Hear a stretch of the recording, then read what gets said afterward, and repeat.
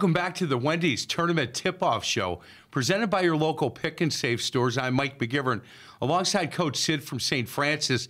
So, Coach, we're going to start breaking down the brackets, and we're going to start with Division 5. And I can tell you that looking at the first game that's going to air Friday, tomorrow morning, at 9:05 a.m. right here on My 24, Argyle Pecatonica is going to play Albany Monticello. And it's the third time they've played. And the question that I have about that matchup, really quality programs, they're in the same conference, in the Six Rivers East Conference. And it's interesting to me that they were separated in different sectionals in Division 5. That doesn't surprise me when you get to Division 1 or 2. But Division 5, because I know the WIAA a lot of times is worried about travel, but they had Heritage Christian go an hour and a half up and moved one of them into a whole different sectional. And now from the same conference, team that took first in the conference and the team that took second in the conference are playing against each other again at 9:05 tomorrow morning.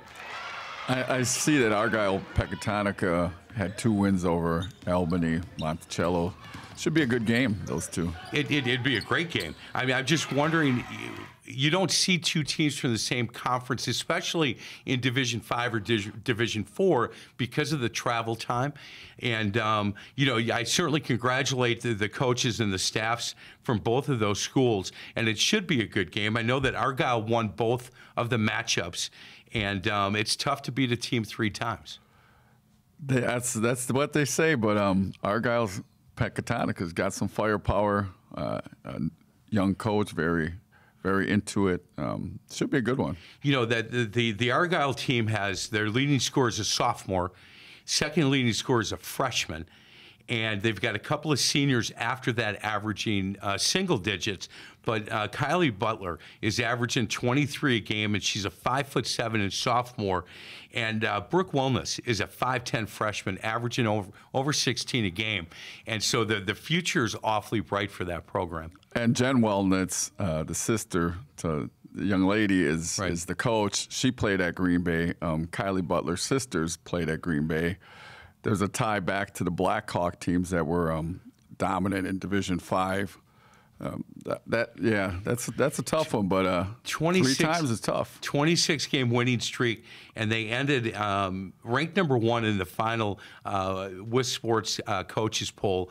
And we'll get to predictions later in the show, but I think that's going to be a team that we're probably both going to predict maybe gets to the finals. On the other side, Clear Lake against Lena. Lena was ranked 9th in the final poll, 27-2 overall.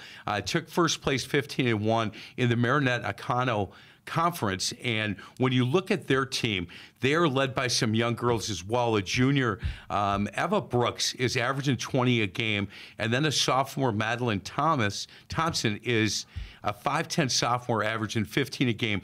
What we're seeing, especially in Division 5 and Division 4, boy, there's a lot of young girls, and I think that kind of leads into what we had talked about earlier in the show, that some girls are playing year-round and really getting to a different level than I think we saw 10 years ago. Definitely. I believe Clear Lake starts 3 or 4 seniors, so that they have a little bit of experience, but Brooks and Thompson are 2 really good players for Lena. They are. Let's move over, if we can, to Division 4. And when we talked a little bit earlier, you said, look, there is some talent in every division. Division 4 is loaded with it. Let's start, if we can, on tonight, in fact, at 6:35 in Division 4. The first game is Laconia against the Prairie School in Racine. And Laconia is a team that, defending Division 4 state champs, they're a runner-up in 2022. When we talked about teams that have been there before, they know where the locker room is, they know where the bus is going to park. There's a comfort level.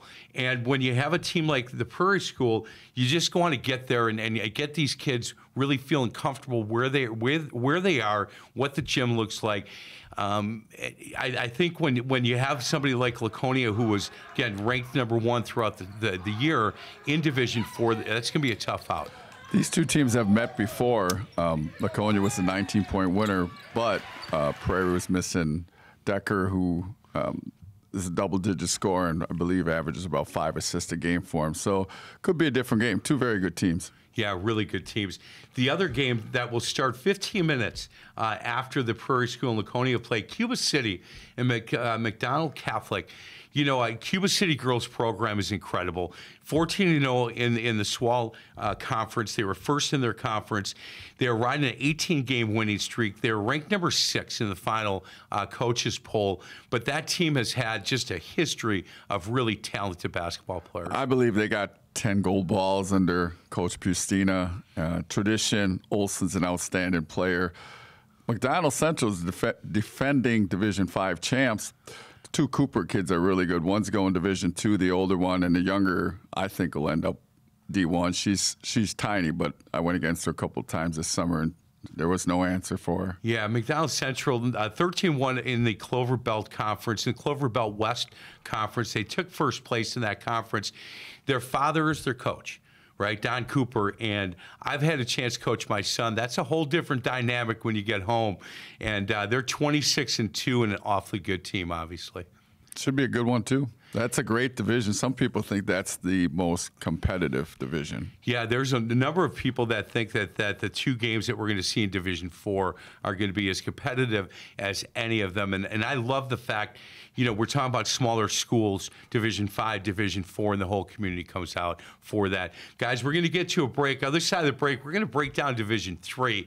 And in all these divisions, some really talented players and coaches and programs in Division 3.